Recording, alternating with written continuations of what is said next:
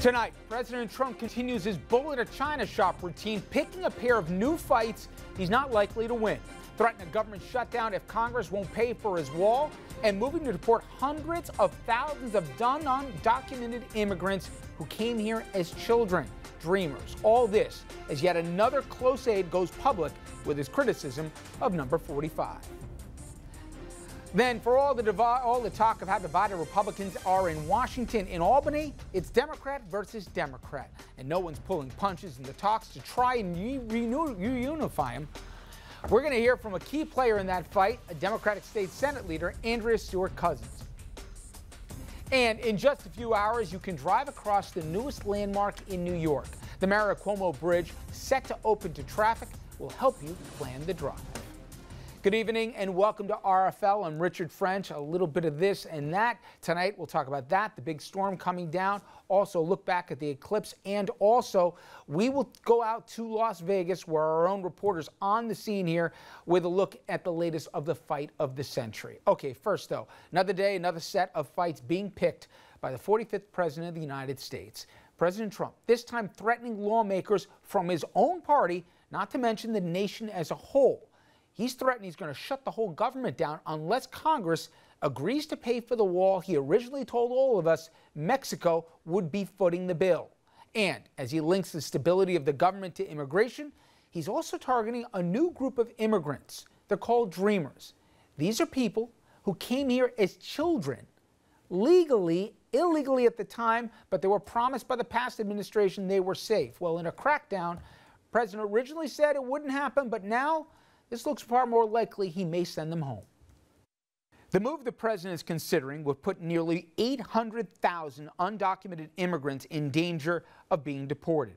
They are known as Dreamers, people who came into the United States illegally as children.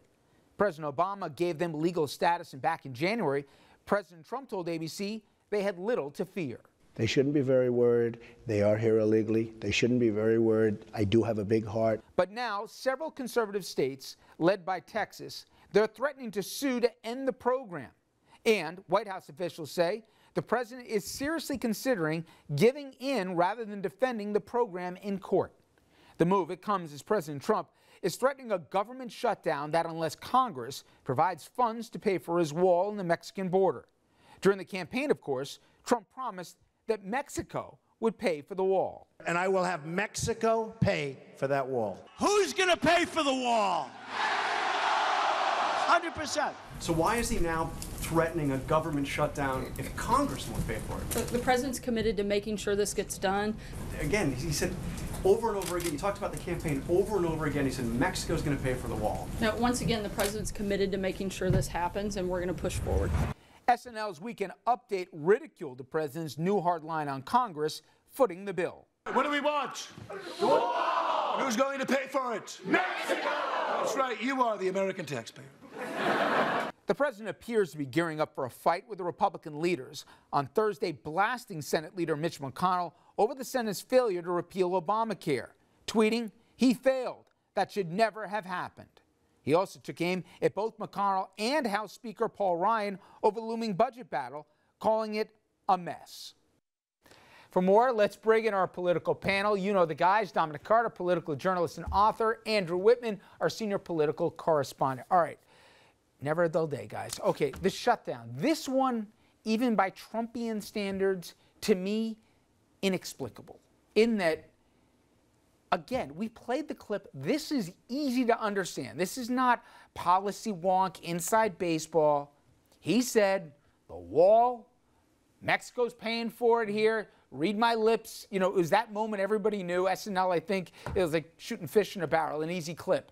He's going to turn around and extort Congress to say, you don't give me my wall that the public now is going to pay for, I'm going to shut the whole government down. And oh, by the way, we, meaning the Republican Party and his administration, by every historical standard, would be the biggest losers in addition to the American public if he actually followed through. There's actually another layer to it beyond that.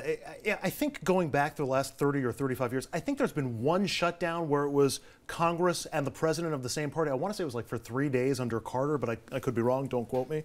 But You know, just think back to the shutdown during the Obama administration. It was a Republican Congress, and the Democratic president couldn't get on the same page.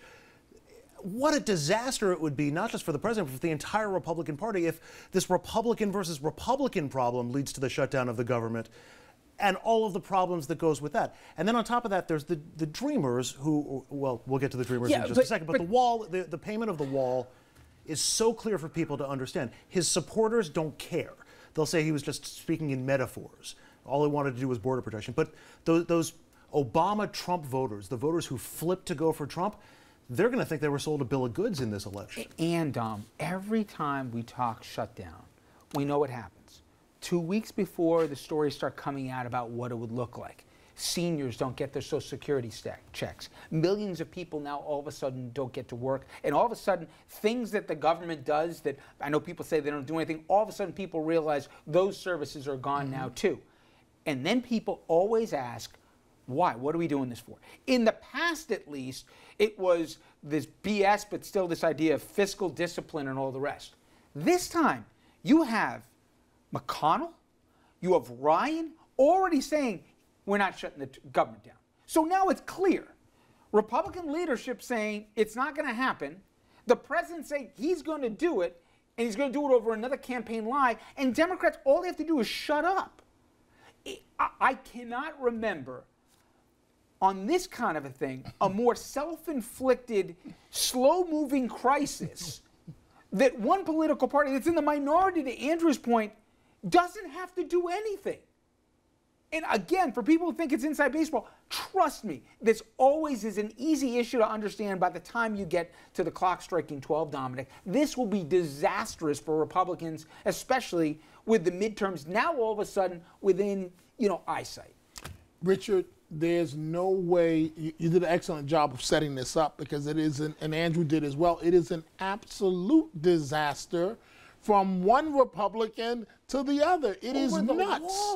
It is nuts. It's absolutely nuts. Plus also, he's extorting. I'm not exaggerating. Right. Literally. He's literally blackmailing the country that because he couldn't deliver on what he promised. Right, on what he promised. Right. And everybody said it's not going to happen. He said, oh, no, it's going to happen. Because he couldn't do it, he's going to extort and hold the country hostage and shoot his own party if he doesn't get what he wants. And it's never going to happen. It's never going to happen. Republican leaders are actively rebelling. I think, Richard, we're going to be headed towards a situation. Remember 2 weeks ago when all the generals got together and the president said this as it relates to transsexual, transgender. And they were like, whatever. That's what's happening now. That's literally what's happening now. And by the way, the Wall Street Journals and the rest, they're already starting to talk about skittish markets. For the first time, it's been bulletproof the stock market. It has nothing to do. This is not because I don't like. The success in terms of the jobs numbers and also the stock market has nothing to do with anything this administration is doing or not doing. Moreover, the first thing that will directly impact it, barring a crisis, will be a shutdown. Now, before we run out of time on this, the Dreamers. Again, forget, I can talk about policy and numbers and how immigration actually helps country and all the rest. You don't have to do that. The Dreamers, let's define who we're talking about. We're talking about kids, sometimes infants who come to this country, the only country they know. The president, the former president, made a promise that they're safe because they came here against their will. They had no voice in the subject. They don't even speak the language of the nation they came from in many cases. And the president, our current president, Andrew, promised him he wouldn't send them back home. And now all of a sudden, either he doesn't have the political will to fight back against states that are like Texas that are considering to do it, or he just doesn't care. Look, when you're talking about Dreamers and the Dream Act, this is different than the rest of the debate over illegal immigration. Because there's a healthy split in this country as to people who feel undocumented immigrants should be penalized because they broke the law when they came here in the first place. It's a debate we've had on the show. It's a debate that will continue. And the country's relatively split on that. But because these are the kids who had no choice, and it's, and because the number of stories that you hear about people who dragged their kids here specifically to become anchor, there are so few of those and they're so far between. It's so patently unfair. And the human faces that'll be put on those stories, and let me just echo that point that Ingrid's made. You're going to have valedictorians of high schools. You're going to have guys serving in the military. Yes. their faces, this is how TV works, okay? You're going to see their profiles. Literally, somebody getting pulled out of armed service, somebody who served in Iraq or Afghanistan or whatever else. And now they're going to be shipped back home from a guy who took deferments not to do it. And you're going to have a kid with a tassel and, you know, the motorboard with a hat here at graduation, top of his class, who doesn't even speak the language, sent back to Guadalajara and to obviously an unsafe environment. Those are the stories you're going to hear. All right, meanwhile, word of yet another key Trump advisor upset with his boss and deciding, shockingly, to air it publicly.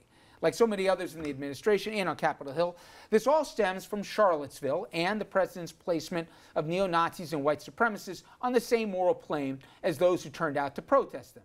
It's been an especially tense period for Trump's closest Jewish advisors, two of whom, Treasury Secretary Steve Mnuchin and top economic advisor Gary Cohn, were standing next to the president when he gave that off-the-rails press conference at Trump Tower.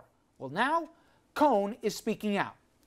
He told the Financial Times, quote, it's amazing, this is his own words here, citizens standing up for equality and freedom can never be equated with white supremacists, neo-Nazis, and the KKK. I believe this administration can and must do better in consistently and unequivocally condemning those groups and do everything we can do to heal the deep divisions that exist in our communities. But he added, he is not leaving the president's side. Quote, as a Jewish American, he went on, I will not allow neo-Nazis ranting, Jews will not replace us, to cause this Jew to leave his job. Times adding to that, reporting that Cohn not only was considering submitting his resignation, he went so far as to draft a resignation letter, but he never delivered it. One reason? Cohn is in consideration to become the next Fed chairman if the president decides to replace Janet Yellen. Okay, Dom, you give him points here for going public with his concerns, or you might have wrote the thing, but you didn't hand it in. Does he get a pass at least that he stood up and said something, or it seems and rings a little shallow because he's gotten criticism today? There's one thing to threaten to quit, and there's another thing to walk out the door. I give him credit for standing up because, let's be honest, knowing this president in a public way, the way that all of us do, his days are numbered in this administration. So whether he leaves on his own or whether he running out of folks? Yeah, the president is running out of folks. That's a good point. But I give him credit because to go forward in the way that he did, he's risking his entire political career with this administration, and it takes a strong person. Maybe it took him a day or so later, but he still stood up, and you know this president is never going to accept the fact that he went public with his criticism. But Andrew, and again, I'm personalizing this to a degree. When he goes to the synagogue, or for that matter Mnuchin, or for that matter Jared Kushner, and they look around, and people are looking at him and saying, your boss, who you're working for, who you're choosing to work for, basically said that the KKK, there's some good people there. He still has to look him in the eye and say, it's different. It's not the same. Which explains the statement, but ask me the question that you asked Dominic. Do you give him a pass? No. And here's why. Because throughout Jewish history, going from enslavement in Egypt to the Spanish Inquisition to Nazi Germany, when Jews have been targeted throughout history, there have always been Jews who worked with their oppressors. There were Jews who worked with the Nazis. They were, they ran the ghettos in Warsaw and in other cities. Same in the Inquisition, same in Egypt. And those people assisted in the slaughter of millions of Jews. I mean, they played a role. They didn't do it. They didn't stop it, and they abetted the process. And ever since, especially since the Holocaust, there has been an organization and a movement among Jews to make sure that that never happens again. Not only that the incidents never happen again, but that we do not assist in the process.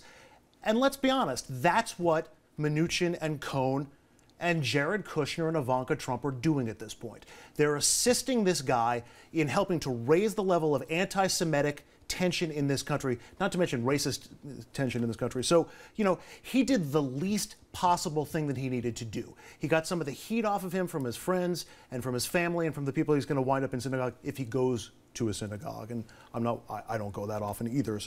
But you know, if it's because he doesn't want to lose his place by Trump's side or because he wants to be the next Fed chairman, that is putting such a selfish interest ahead of the interest of the nation and his people. It's easy for me to say I agree, but the same concerns people say about the generals, which is if he continues to flaunt discipline, authority, checks and balances, protocol, why not walk? And the argument to them is, if they walk, what fills the vacuum? Who prevents him from putting his finger on the button? There are moral absolutes in this world, Rich, and this is one of them.